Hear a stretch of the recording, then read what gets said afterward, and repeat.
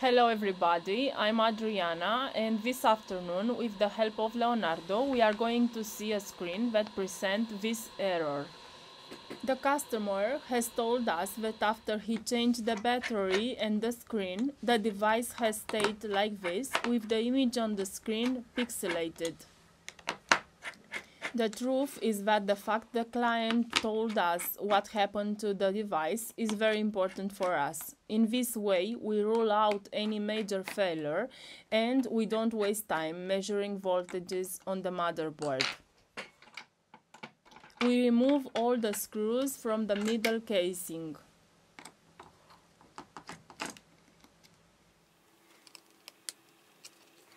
We remove the frame using a plastic pick. As the client indicates, he was trying to change the screen, so the fault must be in some component or in the FPC connector of the screen. Here I'm going to leave you a trick. You have to pay close attention to the details because they are very important. Here we can see a small spot of solder lead and a small mark probably made it with a tweezer. We get our first conclusion and probably this area has been touched.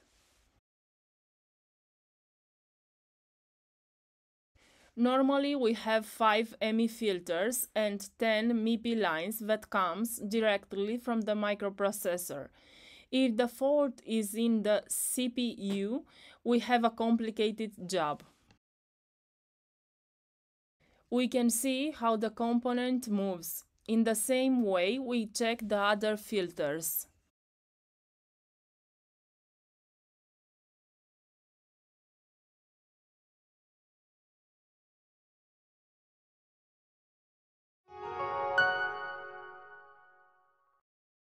To avoid possible damages, we protect the battery with 2 Kapton tapes. In this way, we can solder the component without disassembling the motherboard. We also protect the corner of the FPC connector with a little flux. This way, the plastic connector will not burn. We use a precision air station. If you have a considerable volume of work, I recommend you to buy this air station because this tool will generate income because you'll save time on your repairs. In order not to take long with the microsoldering, we apply 370 Celsius degrees and 10% air. In the description, I leave you the links of the tools and spare parts that we use. If you liked the video, don't forget the like. Thank you.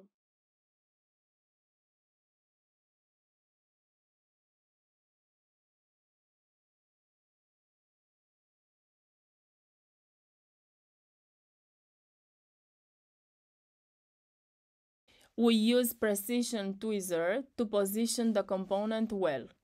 When the solder lead melts, the component will be placed by itself.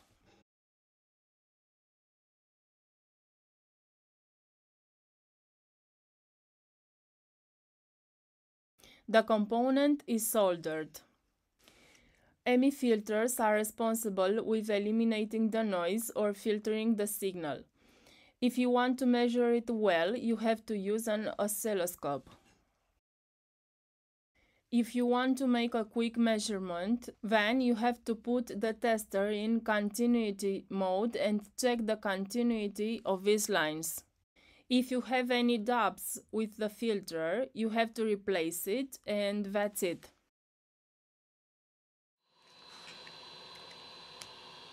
Let's assemble the screen and see the result.